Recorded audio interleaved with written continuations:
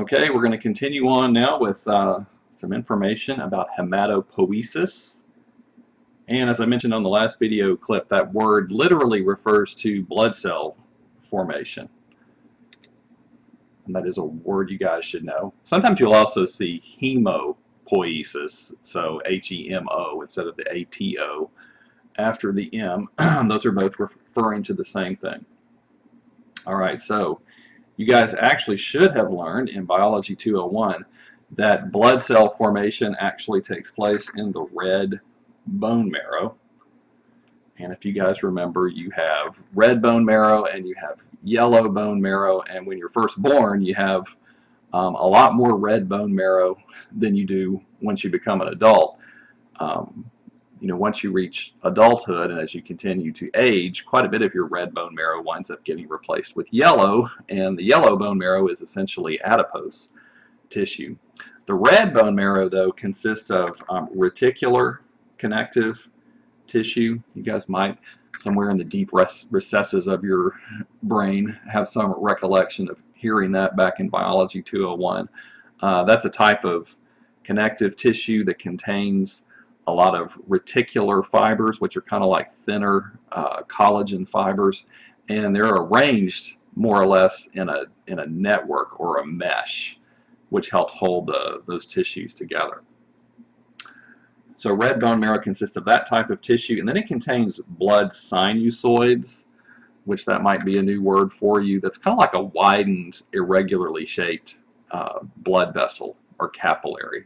So they can be a bit wider, and so basically what happens is your new blood cells get formed in this red bone marrow, and then they enter these compartments called sinusoids, and then those lead to blood vessels. Okay, so like they're showing you up here in this diagram of the bone, you have a large artery, you have a large vein there running through the center of that bone through the red bone marrow, and down in here you've got these blood vessels, and some of those are sinusoids. They pick up the newly formed blood cells and send them up here to that big blue vein, and now they're in the circulation. They're going to move from there around to the different parts of the body. All right, where do you have red bone marrow? Once you're an adult, it's mainly going to be found in the axial part of the skeleton, so not so much in your appendages anymore. The girdles, you would find it in the girdles. You guys remember your pectoral girdle and your pelvic girdle. So your pectoral girdle, if you remember, clavicles and scapulae. Pelvic girdle, of course, is your two pelvic bones, your ossicoxy. But then you do have it in the proximal epiphyses, the widened parts of the humerus and the femur as well. Those are the main places where you would find it once you're an adult. You might have heard before, like somebody needing to have a bone marrow aspiration taken, like maybe they're concerned that somebody has a type of blood cell cancer, and they have to look in the bone marrow for that because that's where those cancer cells are often located. And so they'll stick a needle in the hip to take some bone marrow out, or some other part of the body as well. It's supposed to be extremely painful. All right, so how does hematopoiesis occur? All right, so believe it or not, in your red bone marrow, all of these different types of blood cells or formed elements we've been talking about, the red blood cells, your white blood cells, and your platelets, they all are derived from the same type of stem cell. So if you have not heard that term before, a stem cell is basically a non-specialized cell that, as it divides over and over and over again, it can become different types of cells. So our bodies contain various kinds of stem cells. Some stem cells are more limited in terms of what they can turn into. For example, in your skin, you have stem cells which, when you get burned or injured, they're able to, as long as those stem cells don't die, they're able to recreate many of the structures in the skin. Those stem cells can't recreate other tissues within the body. They're not going to become heart cells or muscle cells or neurons or things like that. They're more restricted.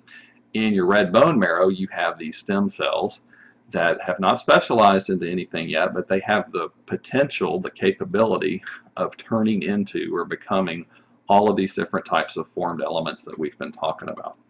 So those stem cells are called hemocytoblasts. And they're so good at turning into all of these various types of blood cells that we have. You know, if you ever get into the unfortunate situation where you do have like a severe form of leukemia and the only way to cure you is to kill all of your bone marrow because those cancer cells are coming from your bone marrow. You know, typically what's done is you wipe out a patient's bone marrow and then you do a bone marrow transplant with a donor who has been very carefully matched to your own bone marrow. And it doesn't take a lot.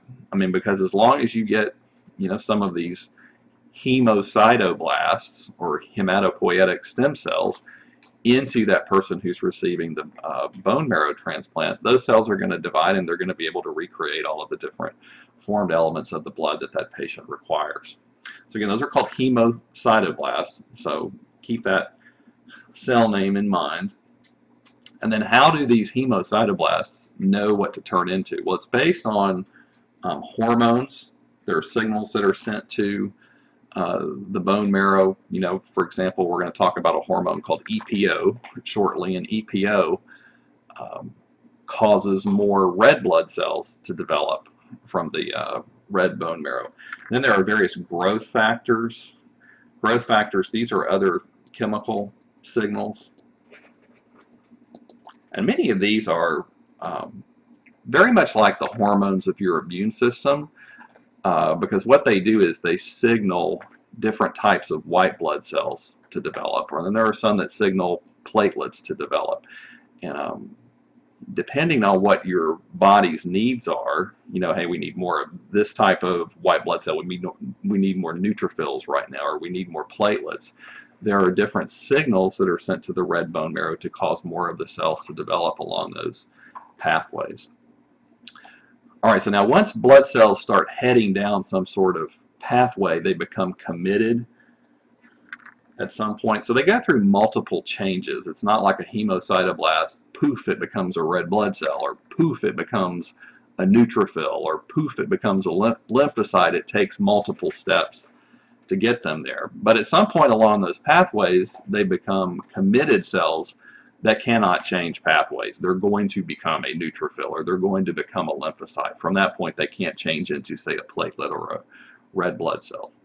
Then, as I said, once these blood cells are formed, they enter those blood sinusoids, which are kind of, again, those are like unusually shaped blood vessels in your red bone marrow.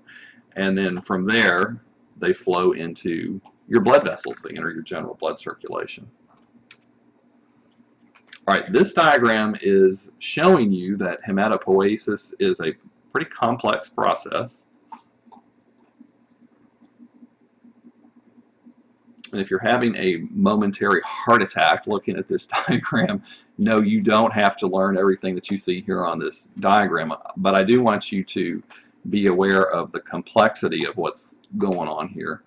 And you should be familiar with some of the terminology. I'll point out some things to you on this diagram. I also want to point out to you this diagram is a little bit different from the one in your textbook. I thought this one was a little bit better, which is why I stuck it in here. But if you're comparing this one to the one in your text, some of the names of the cells along these pathways will be a little bit different. All right, so let's just take a look at this diagram. So over here on the left, you see this terminology, pluripotent stem cell, and that's another term here for the hemocytoblasts.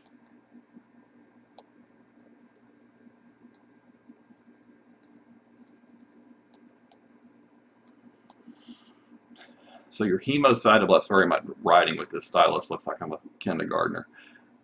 These hemocytoblasts, again, are these unspecialized cells in the bone marrow, and based on the chemical signals they receive, hormones, growth factors, and so forth, they will divide and they're down these various pathways that you see here.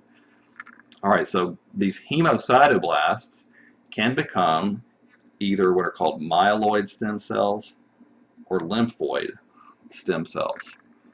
So as they divide, they'll start becoming partially committed to a particular pathway. And the two options are myeloid stem cell or lymphoid stem cell. All right, I'm going to erase all of that so I don't wind up with a big mess here on the slide. Now, once you have a myeloid stem cell, yes, that cell can divide over and over again, of course, but its offspring from that point are now only capable of becoming the various cell types that you see above that red line on the diagram. On the other hand, if you have a lymphoid stem cell down in here, partially specialized, not fully committed yet though, as it divides over and over again, its offspring can head down either this pathway or this pathway. So I do want you guys to be familiar with myeloid stem cells and lymphoid stem cells, and ultimately what those stem cells can turn into as they divide over and over again. And what I mean by that is down in here, this part of the diagram, these are your mature, fully specialized cells over here on the right hand side. The ones that you see in your lymphoid tissues, those are tissues of the lymphatic system that we'll study in Unit 3, and then the ones that are in your blood and in your tissues over here on that part of the diagram. So the fully specialized cells include things like the neutrophils, the eosinophils, the basophils, your monocytes, all these different things that we talked about before. B cells and T cells, those are lymphocytes down there at the bottom part of the screen. There's your platelets, for example. So I do want you to be aware of which of those mature cell types come from myeloid stem cells and which ones come from lymphoid stem cells. It's actually pretty easy to remember because only your lymphocytes come from the lymphoid stem cells. So, and your lymphocytes include your B cells or B lymphocytes and your T cells or your T lymphocytes. Maybe you've heard of some of those before. Everything else comes from the myeloid stem cells. So that includes some pretty diverse things. That includes your red blood cells that you see over here, your platelets, and then those granulocytes that we talked about in the previous lecture, and also your monocytes come from the myeloid stem cells as well. All right, let me erase all of that. Now what about all this other stuff that you see over here? Like, for example, along this pathway here. Let's take a little bit of a closer look at that. Along that pathway, what you're seeing is that it takes multiple steps to go from a myeloid stem cell here to one of these fully specialized cell types over here. So you'll have myeloid stem cells that start dividing. Chemical signals have arrived in the red bone marrow, which are causing the specialization processes to head down this pathway. And so these cells will go through changes. They'll become myeloblasts and promyelocytes and then myelocytes. They just gradually change along that path. And then finally, at the very end, they convert either into neutrophils or eosinophils or basophils. And that's, again, that's going to be dependent upon the chemical signals that are arriving in the red bone marrow. This one's kind of interesting over here. If you guys remember, I said your platelets are actually cell fragments. And so when you need more platelets, what's going on is that myeloid stem cells become megakaryoblast. Whenever you see that term blast as a suffix, blast generally refers to an immature cell type, a cell type that has not taken on a mature function. So hence, like hemocytoblasts, these guys over here, those completely unspecialized stem cells. Megakaryoblast. Mega means big. Karyo actually refers to nucleus. So they have a big nucleus. And then blast is an unspecialized cell type. And then those convert into, they undergo more changes and become megakaryocytes. So they have a big old nucleus there in the center. And then cyte means cell. So this is a fully formed megakaryocyte. And those cells actually break apart and become platelets that enter the bloodstream. Platelets are essentially little cell fragments that are full of various chemical substances on the inside that play a role in blood clotting, which we'll be talking about not too far down the road. All right, so that was just kind of an overview. Keep that the hematopoiesis processes in mind, the complexity, and then do learn the things that I pointed out to you there, and just kind of in general understand how hematopoiesis works. And we'll see some of that again a little bit later in the unit when we talk about white blood cell cancers, different types of leukemias. All right, in the next video lecture, we're actually going to talk about erythropoiesis, which guess what that means? Erythro refers to your red blood cells, so this is going to more specifically be the formation of the red blood cells. So we'll take a closer look at that in the 5th lecture and what controls that particular process.